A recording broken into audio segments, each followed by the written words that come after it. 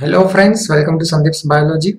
In this video, I'll be talking about how to generate Michaelis-Menten plot and Lineweaver Burk plot using MS Excel and how to calculate accurate Vmax and Km value using MS Excel. So here I have the data of intestinal dipeptidase enzyme. So I have the data of substrate concentration and the initial velocity of intestinal dipeptidase. So from this data, I will be generating Michaelis-Menten plot first. So to generate Michaelis-Menten plot, we have to select these both the data and on the x-axis there is substrate concentration and on y-axis initial velocity is there. So to generate the graph, you have to go to insert, then recommended charts, then all charts, then XY scatter, and then scatter with smooth line and markers, and then press OK. So here it is Michaelis-Menten plot. So if you connect this line, you can do it by formatting axis, but here I am using markers. So if you connect these lines, then this is Michaelis-Menten plot, and from this plot you can assume what is the probable Vmax, right? So if you draw the line here, so here it is the Vmax, that is the maximum value of an enzyme catalyzed reaction. And if you take half of the Vmax, that is somewhere here, right? And if you draw a line to the curve and you extend this line to x-axis, then this value, it is known as Km. So this value is Km, that is the substrate concentration at which half maximum velocity is produced, right? So substrate concentration to produce half maximum velocity in an enzyme catalyzed reaction is called Km. So here this graph, this curve reaches Vmax asymptotically.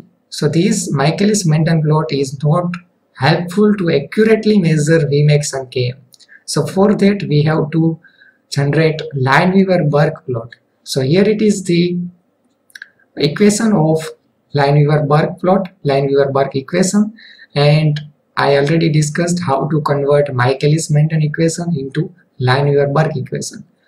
So to generate Lineweaver Burk plot, we have to take reciprocals of these both, substrate concentration and initial velocity. So to generate the reciprocal, we have to use this formula is equal to then 1 by and select this cell and press enter. So this value is 0.66, it is reciprocal of this, right? Now you have to drag this cell to get reciprocals of all cells.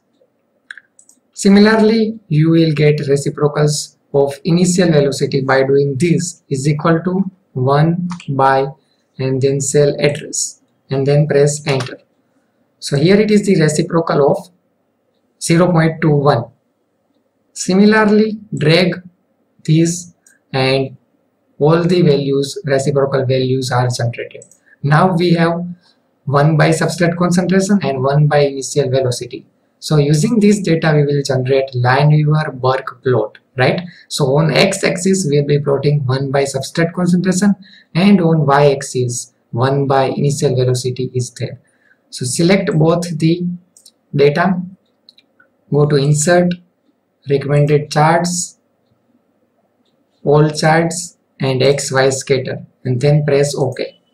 So here it is Lineweaver Burk plot. Now to generate the line and to generate equation, you have to go design, then quick layout and select this layout 9. It will generate the equation for this graph, right? So here it is the equation, right? So this is equation. So here this is Lineweaver Burk plot, and if you connect this line, right? So here this is y-intercept, right? So this value 1.9978, that is B, that is y-intercept, and it is 1 by Vmax, right? And this value 4.2663, that is A, And if you compare this equation y is equal to ax plus b to this equation, Lineweaver Burk equation, then a is slope Km by Vmax, right? So this is slope, it is 1 by Vmax. So to get Vmax, right, we have to again take reciprocal of this value. So it is 1.9978. We have to again take reciprocal of this to get Vmax. So is equal to 1 by, and select this cell and press enter. So this value is Vmax, right? It is Vmax.